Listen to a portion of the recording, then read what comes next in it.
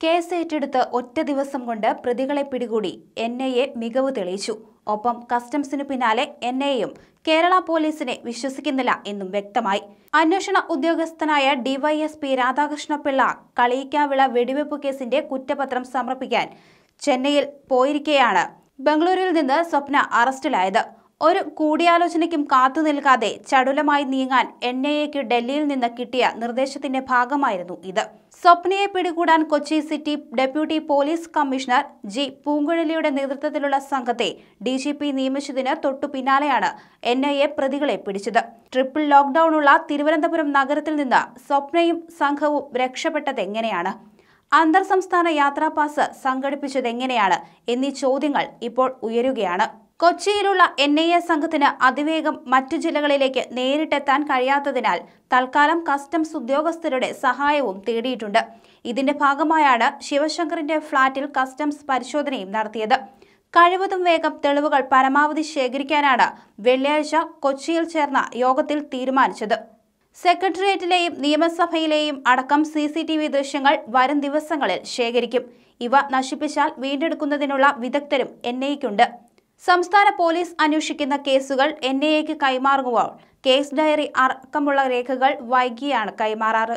അതിനാൽ അന്വേഷണം ആരംഭിക്കാൻ കാലതാമസമെടുക്കും. എന്നാൽ സ്വർണ്ണക്കടത്ത് കേസ് കേന്ദ്ര ഏജൻസിയായ കസ്റ്റംസിൽ നിന്ന് അതിവേഗം ഏറ്റെടുക്കാൻ എൻഐഎക്ക് കഴിഞ്ഞിട്ടുണ്ട്. സ്വപ്ന ഹൈക്കോടതിയിൽ മുൻകൂർ ജാമ്യാപേക്ഷ നൽകിയതിനാൽ തന്നെ വിധി വരും വരെ എൻഐഎ കാത്തിരിക്കുമെന്നായിരുന്നു പൊതു വിലയിരുത്തൽ.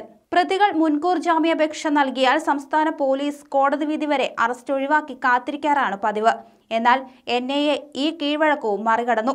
UAPA അനുസരിച്ച് കേസെടുത്തതിനാൽ പ്രതികൾക്ക് മുൻകൂർ ജാമ്യം നൽകാൻ കോടതിക്ക് കഴിയില്ലെന്ന് ഉറപ്പുള്ളതിനാലാണ് ഇങ്ങനെ ചെയ്തത്.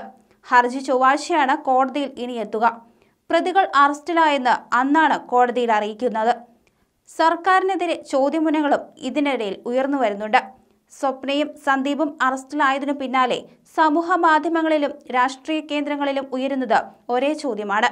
ട്രിപ്പിൾ ലോക്ക്ഡൌണുള്ള തിരുവനന്തപുരം നഗരത്തിൽ നിന്ന് പുറത്തുകടന്ന് പോലീസ് അതീവ ജാഗ്രത പാലിക്കുന്ന വഴികളെല്ലാം പിന്നിട്ട് സംസ്ഥാനത്തിന്റെ അതിർത്തിയും കടന്ന് ബംഗളൂരുവിലെത്താൻ സ്വപ്നയ്ക്ക് ഏതെല്ലാം തലങ്ങളിൽ ആരുടെയെല്ലാം സഹായം കിട്ടിയിട്ടുണ്ടാകും?